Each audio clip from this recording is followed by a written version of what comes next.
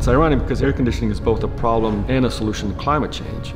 Last year, during a heat wave in Seattle, 1,500 hospitalizations happened due to heat stroke. And so over the next 30 years, as the world gets hotter, cooling will become the largest single use of electricity in buildings. The amount of power they consume, but also the use of harmful refrigerants has such a big impact on climate. Transaera is developing a new class of high-efficiency, affordable air conditioners that don't harm the planet.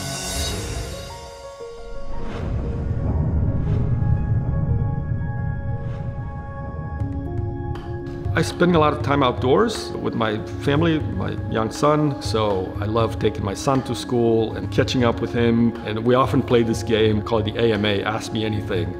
So questions that he has on his mind, like why is the sky blue? Well, it's really interesting seeing him explore the world and seeing his mind evolving. Bye, have a good day. From the early days, I knew I was going to be an electrical engineer. I think a lot about what can I do to improve things. It's sort of what keeps me going. My mind needs to work on solving a problem.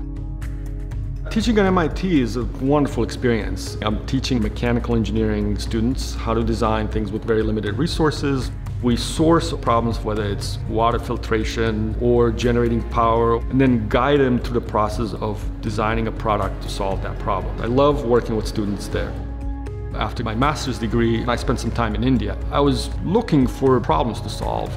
In Delhi, I had a staff member who was complaining about being too hot at night, and I happened to have one of those window air conditioners laying around. I said, look, just take it. A few weeks later, when I saw her again, I said, how do you like that air conditioner? She kind of looked at me sheepishly and said, we're not using it, it's too expensive to run. So that right there made me understand how difficult it is for people to afford air conditioning. After coming back from India, I met my co-founder, Professor Mircea Dincă, who was working on a new class of materials that I quickly understood could make a big difference in air conditioning. That's how Transaera got started. All air conditioners perform two functions, cooling and dehumidifying. What we do at Transaera, we separate the two functions and we take care of the dehumidification part with these new materials. The materials are like sponges. It absorbs that moisture, it becomes saturated, and it can no longer absorb. Well, all air conditioners have heat. We take some of that heat and we put it into the material and we dry it and we get it ready for the next cycle. We can use the material to do the dehumidification part. That leaves the other parts to do only the cooling of the air.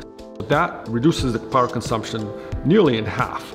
What's interesting about this technology is that it can apply to any kind of air conditioner, but also not necessarily increase the cost of the appliance. It still looks the same and acts the same, but in the background, it's doing things in a completely different way, and it's a much more efficient way. In a startup, there's always a lot of hard work, a lot of failures, but when we have something to celebrate, take a few moments to acknowledge our success and then get ready for the next milestone. The big vision for us is to get this into the hands of 1 billion people. Over the next 30 years, we believe that this technology can eliminate 2 gigatons of CO2 emissions. We can avoid ½ degree of global warming. That's pretty amazing. You know, it's not my generation that's going to solve this climate change problem, it's going to be the future generations. My son knows about energy efficiency. He's only 7, and that's very inspiring to me because I would love for him to grow up to understand the limited resources that we have as a planet. The best innovations don't require a whole lot of behavioral change. This air conditioner will fit exactly into the lives just the way today's air conditioner fits in. Technology is performing the work in the background. The only thing you'll notice is a much lower electricity bill.